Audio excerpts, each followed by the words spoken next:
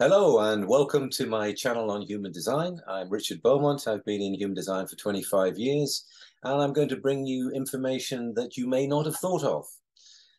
In this particular episode, I'm going to be talking about manifesting generators. Now, the first thing to establish is the difference between a manifesting generator and a generator is that the generator has the sacral, they both have the sacral, but the manifesting generator has a motor going to the throat. So there is a amped up side to the energy. It's more of a buzzy energy as opposed to the more hummy energy, of the generator. Okay, so we've got a buzz going. Now, not all manifesting generators are the same. I want you to imagine an example where we have a sacral. Let's say it's adrenalized from the root through the 360. So this is someone as a generator side of them wants to be available for bringing something new into the world. Something new, it has to be new and different, new and improved, as Ra would say. But let's say the manifesting side of this design is from the solar plexus. Let's say it's from the solar plexus from the channel of transitoriness. So the 36-35, emotional energy in a manifestor channel, manifesting in speech or in action. And what is this channel? This is a channel of an abstract channel, an abstract desire channel, the desire to have new experiences, the desire to progress, the hunger for progress, to get somewhere and have a life that is more in tune with your dreams. After all, it's abstract, it's imaginary, it is about, I can get there, and you see someone having a life and you think, that's the life that I could have, if only this, if only that. And the desire channel is there speaking about it, getting animated about it, getting excited about it. And other people listening to them, they get excited about it. And it all seems so very, very possible. But is it?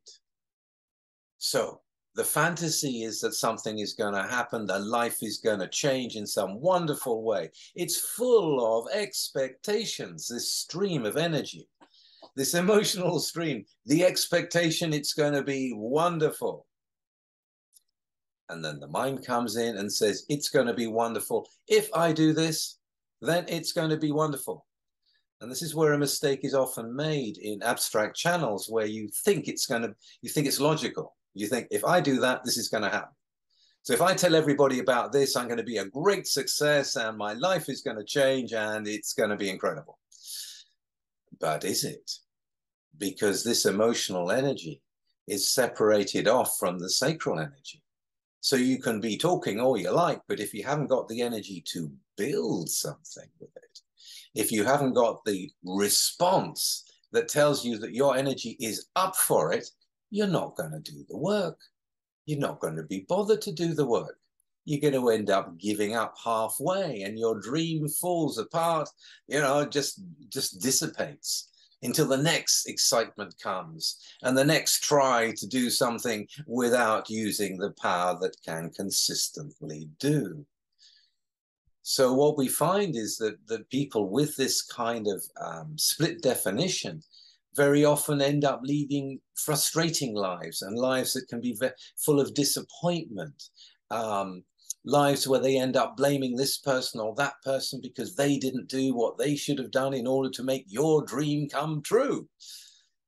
Yeah, it doesn't work. It doesn't work. I'm a 1-3. I'm here to remind you what doesn't work through my own experience and in human design through my own experience of watching so many designs over the years. It is important to understand that you need all the time to come to your strategy and authority.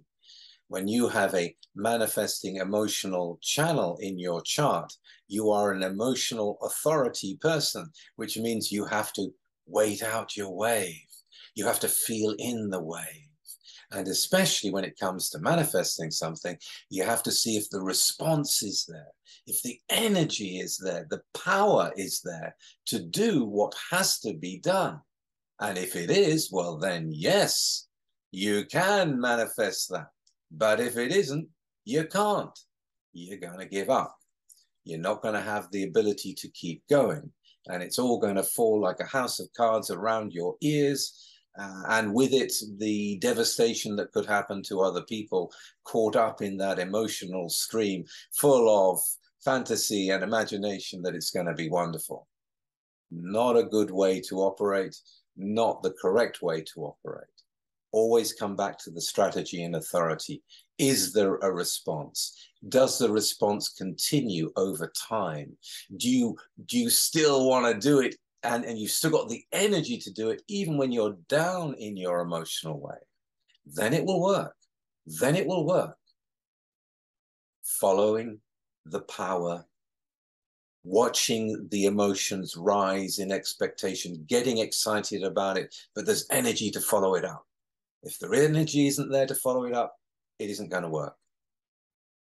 The only way to know if it's correct for you is to feel into the emotional wave over time, if your energy is staying with it. That's the key.